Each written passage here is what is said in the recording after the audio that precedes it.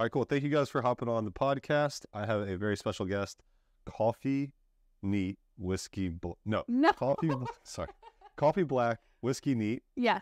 Podcast, Miss Danielle. I don't even know your last name. Kurt. Danielle, correct? That is right. Yeah. Danielle Kurtz. All right. Awesome.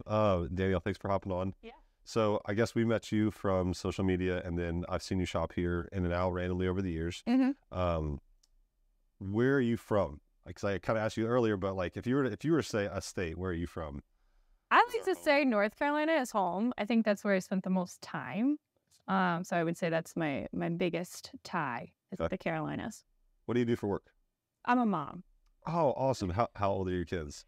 They are 6, 5, and my youngest turns 1 tomorrow. Amazing. Heck yeah. I have, I'll show you. Those are my little ones.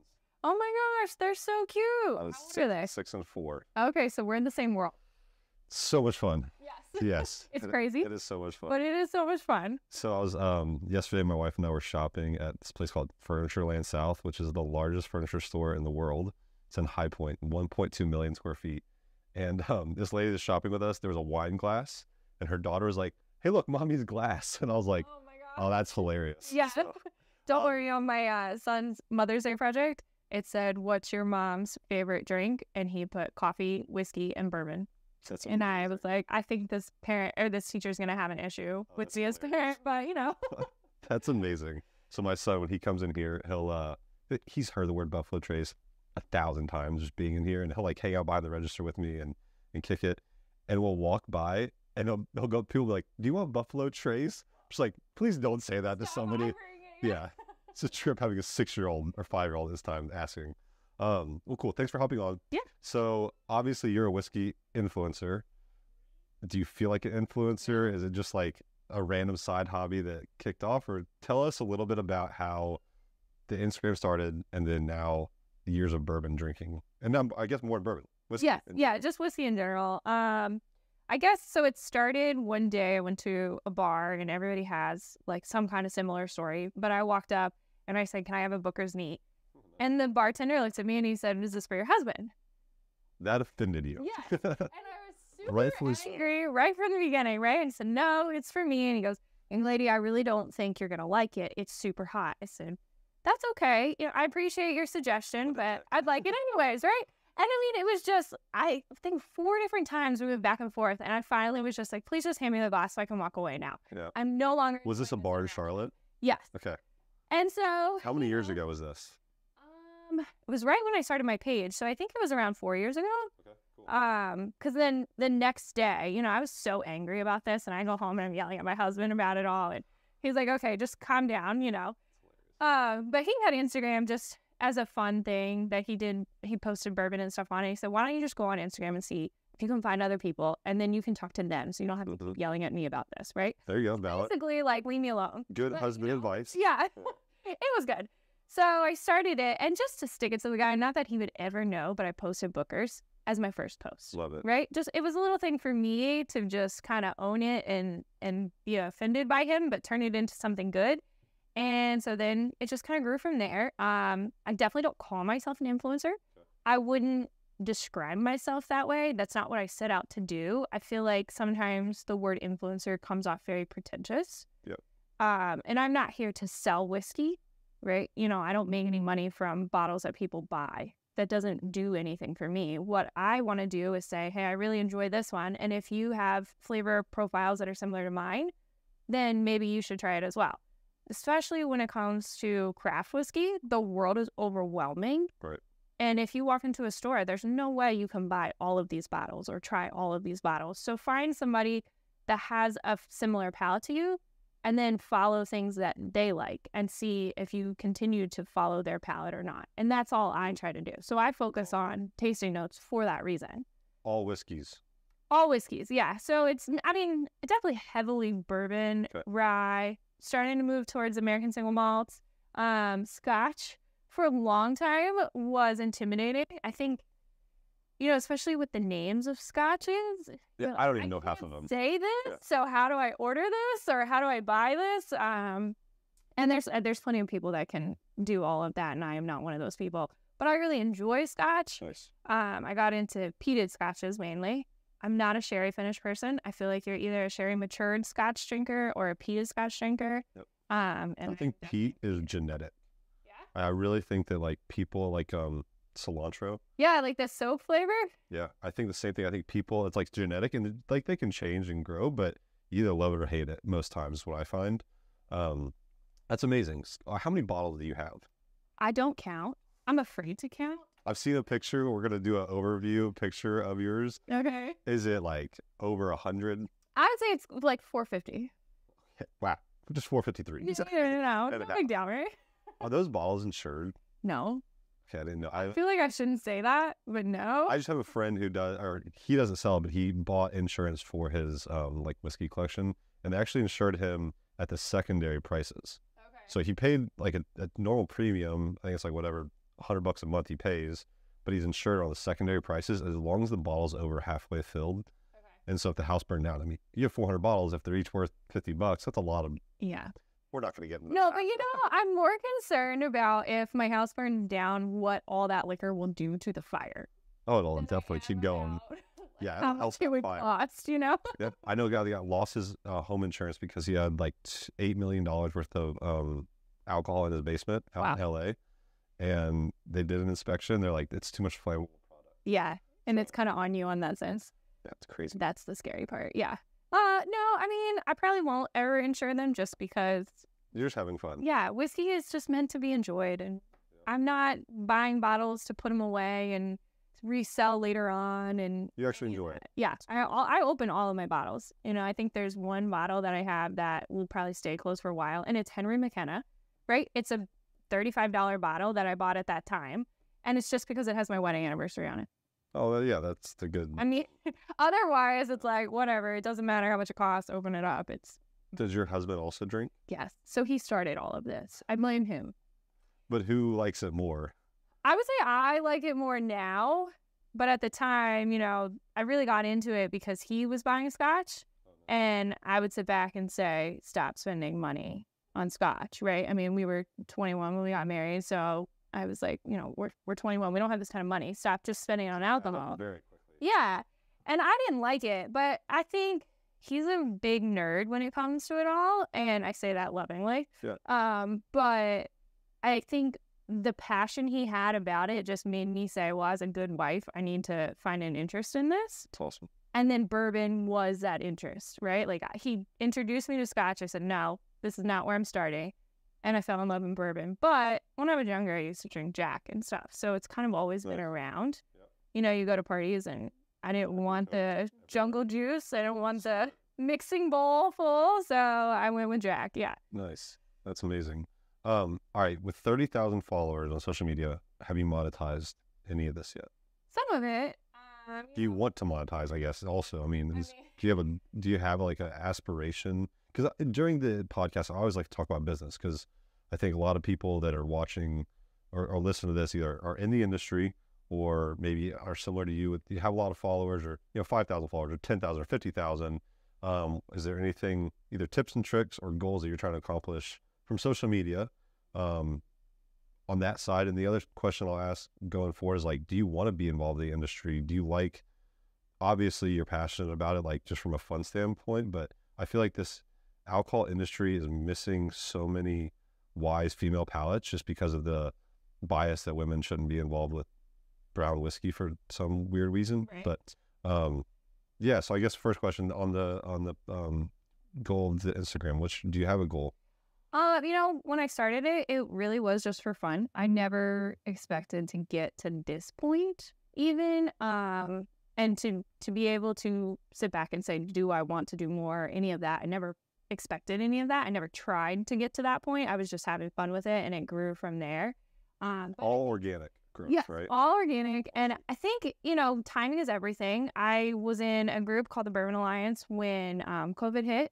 And so we were doing a lot of virtual tastings and it just kind of helped grow that because the industry was missing the fact that you couldn't go to the bars anymore. Yep. Right. So the option was, well, what can we post? What can we try online to explore the craft worlds? And that's kind of what we focused on. And then it grew much faster from there.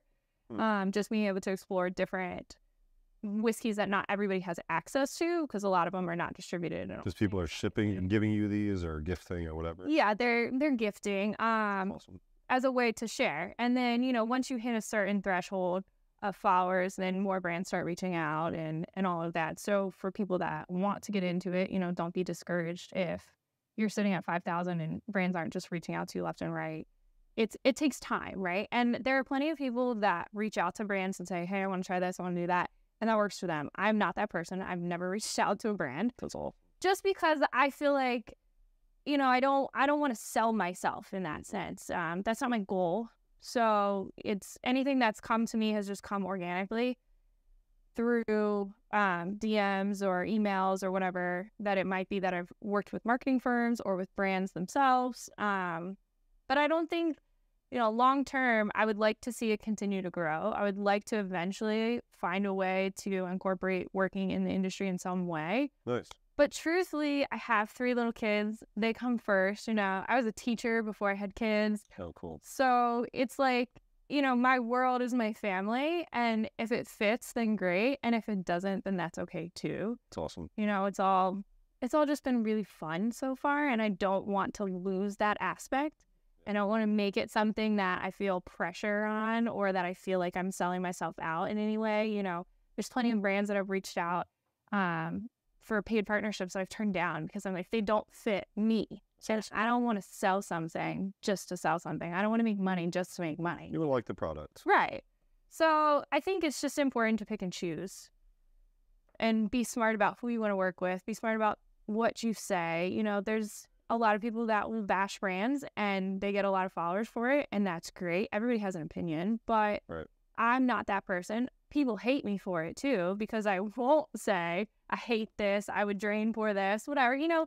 But at the end of the day, this is a livelihood for other people too. Mm-hmm. And who am I to say everybody should skip this product and no one will like it, it's horrible, whatever. It's for someone. Someone's going to like it. I'm going to say, here's what I taste on it. If I enjoy it, I'll say, hey, I think you should try this one because I really enjoy it. If I just put tasting notes, I probably didn't enjoy it that much. Yeah, it's fair. But I'm not going to say this was horrible. So you do it from the positive angle. Thank you. And I get a lot of hate for that, but you know, it is. When you say you get a lot of hate, is that like random people commenting on your socials or I get a lot of DMs? Yeah, I get a lot of DMs, but you know, it's positive and negative. Does your husband just kill them after destroy them? He doesn't look at them. He stays off of it. I think there's a lot of trust in the fact that we've been together for so long. You married 10, 11 years? 11 years. So don't tell him I had to think about that. It's okay. But we've been together 15 years. That's awesome. So, you know, he trusts that I'll tell him if it's a big issue. You know, I've gotten pictures that no one wants to get. And I've, you know, shared that I've gotten pictures in that sense, and I've blocked and whatever you have to do to make sure that you don't continue to get that. But as far as, you know, people's opinions, you have people that are super nice and want to just talk whiskey with you, and you're like, great, that's why I'm here. And then you have people that are like, I don't like that color shirt that you wore. Your hair looks ugly. You look fat in that video. You don't drink enough. If you don't chug a bottle, then I don't think you actually drink. I'm like, I'm not here to get drunk. Right? Like, I'm here to just enjoy my whiskey. I don't need to prove to you just because I'm a girl that I drink whiskey. I know I don't fit the, quote, mold of it all, right? When I first started buying whiskey, I'd show up with glittery, hot pink nails. And they're like, amazing. You know? Drinking lookers. Yeah. I was a cheerleader. I was a gymnast. Like, that's my world. So, yeah, I'm not the typical grandpa's cough syrup girl. But, you know, here we are anyways. That just stinks to you. Well, that comes with, I guess, influence. Yeah. You know, you're always going to get positive and negative. You guys get it too. You get hate all the time. All the time. So, yeah. I mean, it's just part of it. You have to kind of get thick skin as much as you can. And absolutely. Then block the people that you can't handle anymore. And that's that. I mean, like I said, I write tasting notes for all of mine. I write tasting notes for some brands that I've worked with and been paid to write their tasting notes to put on their websites and their bottles and stuff. That's amazing. And I still have people reach out and they're like, no, you don't actually know anything. Do they credit you for the tasting notes? Yeah. Well, I mean, if they pay you for them, they do. Okay. You know, some brands will just use your tasting notes just because you've written them, and that's fine. Obviously, if you put it out there, you give access to that. Sure. Right? But yeah, on a lot of them, I have been credited. So it's nice. That's really, really rad. Yeah, thanks. Heck yeah. I love that. When you're making content, what's your setup like? Well, I just built a table, which I'm really excited about. I finished it this week. You yourself built it? Yeah. So my whole whiskey room, the shelving and all that in there, I built. A friend of mine that helped me build it, but it was not there. So everybody's like, oh, well, you just filled your shelves. No, I actually bought like big sheets of plywood that were 4 foot by 8 foot and cut it all down and built it all on there. Is there a video of you doing that also? No. Okay. That's fair. I was just curious. No. Didn't know if that's going to be the next post. No, I just enjoyed it. But the table I do have some pictures of, so maybe I'll put something together. But so now I have that in the space, and it's my husband's office too. So, you kind of have to work around it. Yep. He kind of gets annoyed that I filled his office with whiskey, but so there's like the desk and the computer and all that. And then whiskey everywhere else. Kind of like this room. Laura's his background for Zoom calls at work and stuff. Funny. It's like, just don't look behind me. But I mean, everybody knows, so it's just kind of funny. Are you shooting with an iPhone? Yes. Okay, iPhone. Do you have like a white light type thing? No. Ring? Or... I'm not fancy. You're just... I bought a ring. It was $10 on Amazon, so it's not a very good one, but I have one. Cool. But yeah, I mean, it's just an iPhone, and we upgraded to a nicer iPhone for a while. My husband was standing there with my pink iPhone, and he got really annoyed by that. So now it's on a stand. yeah, so Nice. now he doesn't have to do that. But we did get a camera, so hopefully we'll start incorporating that a little bit more. But I'm not fancy. Yep. This is still fun. who I am. And you got a 5-year-old running around in between your legs. I So mean, that's the thing, is that people will say like, oh, your life is so glamorous. Like, it must be nice to get to just sit back and drink all day. And I'm like, what you don't see are the 3 kids hugging my legs at the bottom of the picture, that I've cropped off. And Yep. that's real life, right? Like, people think that you're not real, but you are. You still have a life outside of all of this. Yep. And yeah. so cool. I love that. All right, on a week, how long are you working on like content? And then reshooting. I mean, like all of it, start to finish to make do you do mostly videos or pictures or both? I used to be only pictures. I've started to branch into the world of reels. I don't think that I'm good at them by any means. So, everybody can just acknowledge that, and I'm okay with it. But You're probably a lot better than because people that think they're good are probably terrible. Or mostly are terrible. I'm like, I just own the fact that it's not great, and it's fine. But normally it's just a one shot and done. Awesome. But I mean, you'll see, like, I'll spill the coffee in the video, because I'm like, well, I only had one shot of this. I only had 3 minutes while everybody was quiet to try to film it, That's it. Yep. So in that sense, there's not a lot of time spent on it. The tasting notes are really where I spend the most time. I'll sit down pretty much every night and taste a pour of something to write notes on. I'm not. That's pretty cool. People think you're like just drinking nonstop. No, I'm not spending my day drunk. So, there is that. But Still raising a family. yeah. But I do sit down most nights and I write the tasting notes. And then, the nice thing is that I started it just to bond with my husband over something he was interested in that became a passion for me as well. But now we have it together. So, we get to sit down and share that at night. And I think from my standpoint, what's the point of having 450 bottles if I don't get to share it with somebody? Sure. So we do have that time to ourselves that are like, yeah, I'm quote working, I'm writing tasting notes or whatever. You're just hanging out, kicking it. But we're just hanging out. And it's a nice way to enjoy the night. My wife, we got this saying from our friend. She has her bed bourbon. And so get the kids to bed, and then we go to bed, and she pours like a cup or fills up a wee Glencairn glass full of bourbon. I'm like, that's adorable, and I love it. Oh, that's so nice. So what's her favorite then? So I love Angel's Envy because it got my wife into bourbon. She refused to try it until maybe like 3 or 4 years ago, and she tried Angel's Envy, and it was sweet, and she liked it. And then I got to take her to a Maker's Private Select at Maker's, go build a Private Select. And then she built one called Beach Bourbon. It was like this big tropical fruit cast strength Makers. And so she loves that. And she wanted me to put back like 5 cases of it for her. I was like, Cindy, you don't need 30 bottles of this. She's like, but this is my whiskey. Yeah, she loved it. She lets everybody try it when they come over. That's awesome. But she's more tequila now. Okay. So yeah, we both. That's cool.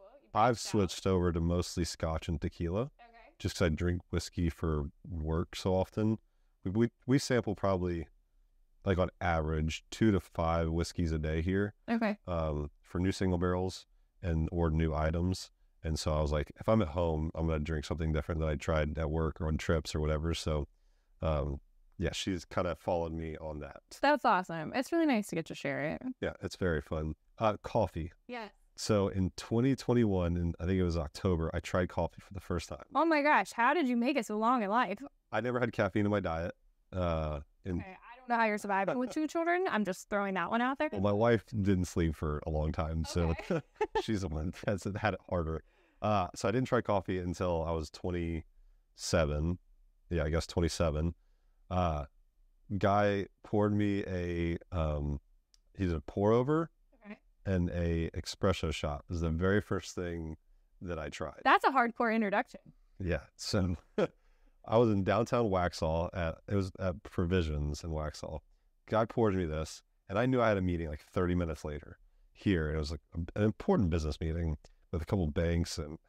That caffeine will hit though. Okay, I never had I'd had like Cokes and Dr. Peppers when I was a kid. But not like As energy drinks. Nothing. No caffeine at all in my diet from the time that I was like 15 almost. Okay. I just got rid of all of it. Didn't want it. So I take that shot of espresso and a pour over, and I walk in this meeting 30 minutes later, and I like stand up like, you guys are talking too slow. I cannot do this. I have to leave. I literally left the meeting. And I called them like a day later. I was like, dude, I'm sorry. I just tried caffeine for the first time. They made fun of me, and they were cool with it. But it was a trip. Yeah. And so now I was like, okay, this is too much. I'm not going to do it.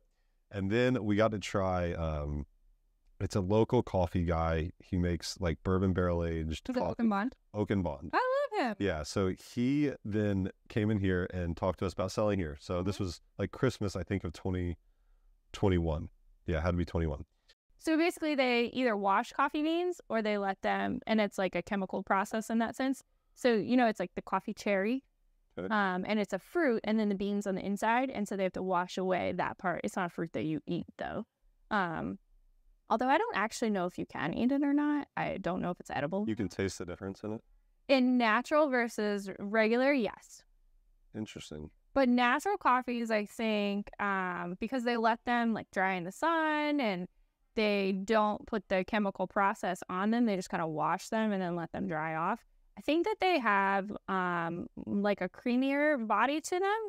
I obviously don't put milk in mine or anything like that. So it's just coming straight from the coffee. But I think they're generally more fruit forward and a little bit creamier to drink. So you'll get more of like the apple, the bright notes like that. A lot of times you'll get like papaya or something along those lines that are tropical notes, which are really interesting. That's really nice. Where if you go more dark roast, you're looking at more kind of chestnuts, roasted chestnut kind of flavor. You can definitely get more of the burnt flavor. So you get like more of a charred marshmallow flavor on it or something like that. But they're also doing like crazy things with it now where they'll bury the coffee beans underground and let them ferment underground and stuff. I mean, the world of coffee and craft coffee specifically has really blown up, I think, kind of in line with the craft whiskey area. And I don't know if those things go hand in hand or not. For me, they do. I drink coffee until it's time to drink whiskey. And that's kind of like how I know how the day is going, That's how you know it's noon. Yeah. Don't start that as anybody. But yeah, I mean, for me, I drink probably 8 to 10 cups of coffee a day. Okay. I'm not saying that that's healthy, so I'm not recommending that in that sense. And I definitely drink a lot of decaf too. Because you like the taste of coffee. Yes. And you're probably pretty high tolerance to caffeine. Yeah, I think, you kind of build it up. It's like whiskey. You build up your ability to regulate it, I guess, a little bit better and know, you need to drink water now, not drink water, whatever it may be. Yeah. Eat something. But, yeah. Eat something. Yeah. When you have a spare moment and have time to eat something, you do. I try to warn people when we go on whiskey trips or like single barrel trips. I've been in Wild Turkey before, and they're the most prolific for filling up your glass. Uh-huh. And I mean, you're getting a 2-ounce, 3-ounce pour every single time they fill up the thief. The thief. Yes, thank you. You're good. And then we're gonna sample 23 barrels or 27 barrels, and I've seen guys just Like, I'm like, dude, you definitely consumed like 20 ounces of bourbon in like the last 30 minutes. How are you still standing? And no, most times they're not. Yeah. So then it gets kind of embarrassing, whatever. So coffee and whiskey, okay, you got bourbon barrel aged coffee. Okay. What else is being aged in coffee? What are they aging coffee? Like, are there honey aged beans or For coffee. Oh, sorry. beans? Yeah. No, Sorry, back to no. coffee. Yeah. Honestly, I don't really know. I think the biggest one is the barrel aged, and I think it's hit or miss for barrel aged coffees. A lot. Some are good, some are terrible. Yeah, like a lot of times people use cheaper beans and age them in barrels, and whether you're Masking going the for the flavor. gimmick of it's bourbon and everybody loves bourbon right now, or you're masking the flavor that it's not as good. That's definitely a problem that I think you see. It's like a low proof whiskey. Yeah. What are you hiding? Well, and it's the same thing when they do different finishes for whiskey a lot of times. I'm like, but is the whiskey good on its own? Right. So something that I found really interesting since you brought up Angel's Envy was when we were there not long ago, they let us try it unfinished, Oh, cool. which was real. It's not something they sell, I've never obviously. had that. Right. But it was just something that was cool to see. Okay, well, so are you masking the flavor with the finish? Was it cask strength unfinished? Oh, so that's you. We just That's really did cool. it from that barrel before they put it in the rum. Wow. So that was cool. That was really, really cool. Yeah. Yeah, nice. Yeah. That's all. So Angel's Envy, we are the #1 account in South Carolina for Angel's Envy. Okay. I've gone there, I think, 3 times. I've never gotten past that front entrance. They're busy and they're backed up. They are crazy. Yeah. And I will say, like, Instagram in that sense has opened a world of experiences for me that I would never have had So as an average consumer, right? You know, I did the bourbon trail before Instagram just for fun. We did the full trail everywhere. So, you know, I saw what is the standard experience. And now I guess it's really hard once you go on the influencer side to go back to a standard experience, you know? So that part gets hard when people ask you about recommendations. You're like, oh, I loved this one. Wait, you're not going to get that. So don't go. That's not I what know. it is. You know? it's so hard to relate. Yeah. No, but then you sound super pretentious. And I'm like, wait, that's not what I'm trying to, you know? Right. I'm not trying to tell you that you need to go eat lunch on the lake at Macon. But But I'm also subtly telling you know? yeah, that's pretty sweet. If your house was burning down, which hopefully never does, Well, yeah, please don't wish that on me. if the store burns down, what bottle you grab? Do you have a favorite? No, that's like pick a favorite child. Well, that's easy. You can definitely pick a favorite child. No, you never I tell your can. children that. I can definitely pick a favorite child. You know, that's a husband trait, though. I really think like dads always have a favorite, and moms are like, Yeah. everyone's my favorite. Yeah. You know? It's true. Yeah. So there's no favorite whiskey. I mean, there's like ones that if I just said I had a long day and I want a pour of, I'm gonna always pick like ECBP. Nice. But the C batches specifically, I'm a C batch girl. There's a very big difference between A's, B's, and C's. So, I mean, that's I guess my like standard. I just want something good that's reliable. Yep. But there's so many favorites. I mean, who doesn't love Old Forester Rye? Who doesn't love 101? Like, it's classic. Yep. Right? But then you also have the craft world where, you know, Green River is doing really cool things out there, and budget pours, which are great. Yep. And Blue Note, uncut, unfiltered. I mean, There's so much fun whiskey. yeah, like no one knows Actually, about one so much of it. And it's like you just want to share it all, and you know how's All the right. best way to do it. Question: coffee or whiskey? You have to pick one, and that's like forever. Coffee or whiskey? Oh my god. This is not an easy question. I mean, it's got to be coffee, because I really don't think I can live without coffee now. I mean, I wake up and I'm like, all right, I need my cup of coffee. Dang. I know. I'm like, I feel like if I go home, I'm gonna change my statement later. But right now, That's fair. coffee is survival mode. Goodbye whiskey. No, don't take it away. We used to, my wife and I lived in a hostel in France. Wow, Um, that's an experience. yeah, when we first got married, and everybody was asked the question when they came in, like beach or mountains, and that literally Easy question. 100%. Anybody who says mountains is like, No, anybody that says beach is a psychopath. Like, I totally was sitting there going, it's 100% mountains. and they literally like separated where people stayed by which they answer. I was like, that's pretty funny. Yeah, So that's cool. I like that. Well, thank you so much for hanging out for a Yeah. bit. We'd love to have you back sometime again. Talk Thanks more for whiskey. having See me. if the answer changes to whiskey. I'm sure it will change later in the day. I'm still in the coffee mindset. At 9 o'clock at at night, yeah, 9 o'clock, you're like, yeah, it's definitely whiskey. Oh, yeah, I'm gonna have to have it then. For sure. Hey, y'all go follow Coffee Neat. No, Coffee Black Whiskey Neat. Right? Coffee Black. I put it on my shirt for you and everything. I tried to make it very easy. Follow Coffee Black Whiskey Neat. See her tasting notes. See if there's something that she says she likes, and then you also like it, and then maybe in the future we can get some QR codes of maybe a bottle that she really likes, and then that'll take from our shelf to her video doing a review. Maybe she can get that on some other shelves across the United States. We appreciate you. Thank you. I appreciate it. Yeah. It was great. Yeah, we'll talk soon. Yeah. Thank you. Thank you.